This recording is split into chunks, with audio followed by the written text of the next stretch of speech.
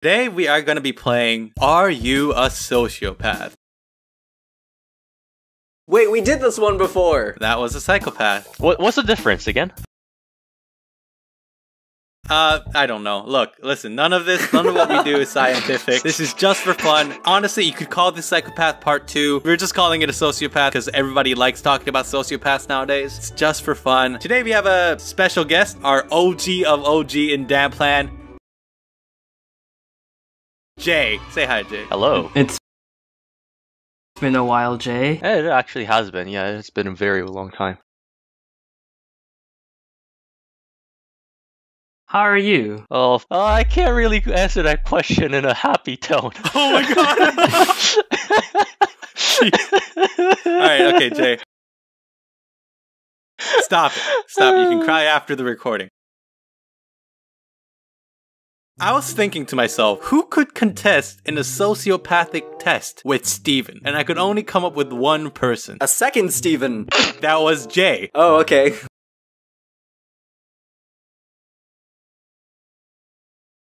Whoever wins gets bragging rights and a mental disorder. Alright. Okay. You ready? Wow. Question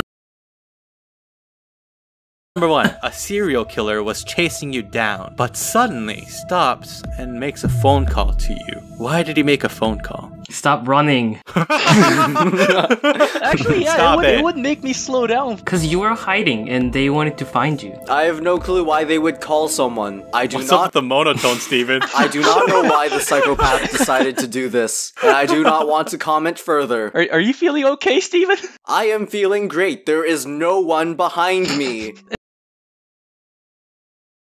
If I'm running away and I'm hiding, I'm bound to either slow down or the serial killer can essentially just pinpoint my location. So the answer is to listen to the sound of bell ringing so we can locate the victim. Congratulations, Hosen and Jay. You guys get 1 point. Hey, Hosen. Yay. Good job, you two. I'm actually worried about Steven. It's alright. He'll die probably.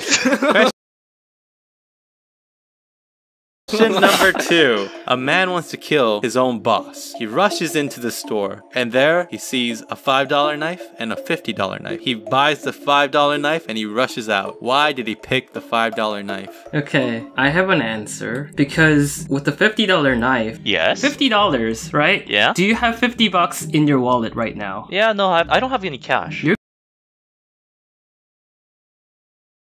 You're gonna have to use a debit card or a credit card. For you to not have an alibi, you need to buy a cheap knife that you can pay with the cash. Yes, I agree with Hosen. Everything he said is right, but I actually think it's because he wants to make some food afterwards with the same knife. Get rid of the evidence. No, if you want to make food, then wouldn't you just buy the $50 one? Do you guys really want to cook food with the knife that you used it to kill people? Hey, he's a sociopath, what he can... Hydrogen my God. peroxide takes off blood, Hosen. I don't know how you don't know this. Right. If I want to kill someone, for the reason being I hate that person, my number 1 instinct is to make it as miserable as possible. Oh my god. My god. Oh If my I'm god. going to actually murder someone out of pure hatred, I might as well make it living hell for the other person, right? Am I the only one thinking that way? Yes. Oh no! Okay, so the answer is to kill the boss more painfully with a dull knife. Oh, see? I told you, you want to make it miserable. I don't know if I want to give him the point. A man who owns a business goes bankrupt, so he started to work somewhere else. The man hides this fact from his wife. One day, she finds out, but she acts as if she doesn't know for his own sake. But soon the husband finds out, and once he does, he locks her in the house and burns the house down. Why? Typical reaction. Okay, so he doesn't have that much money anymore, and so he was working really, really hard, and she pretended to not know, and when the husband found out, wife essentially didn't help in the financial difficulty. Out of pure spite, I would burn someone. Wait, why did it turn from husband to I would? The husband would have the incentive to burn the wife. Sure. What about you, Steven? Why not? It's fun. I can't agree with that. It is. It's just delightful knowing that you have some power over someone in your life. Okay, alright. Hosa? I was thinking maybe for insurance, or maybe like the new job was an illegal job. Thank you for the normal answer. I appreciate it. The answer is basically a woman who's okay with not being a CEO's wife is not worth keeping. That was the answer. What? Both of you have proven that maybe that is not the worst answer. No one gets a point. Okay, your but face. both of you need help. Wait, me? Hosa, come over here. Get away from those people. Why me? Alright, this one is a bit gross, but hear me out. A paralyzed woman was found dead in pieces. The killer was suspected to be her little sister who nursed the woman. When they pieced the woman's body together, 20% of it was missing. It turns out that the little sister ate the woman little bit every day. Why did she eat her? Okay, my initial gut instinct is just telling me straight up. She just wanted the older sister to be part of her. That's so morphed. Okay, why would you ever eat someone else other than being delicious? Am I the weird one here? Why am I getting so many blank I don't know if we stares can from post. people? Hey, you're the one who asked the not safe for work question. Hosa, what's your answer? So she ate her. Like, we know this for sure. Why the heck would anyone eat someone? What? Vitamin deficiency. Oh, dude, there's another reason. There we go. Stop agreeing with him.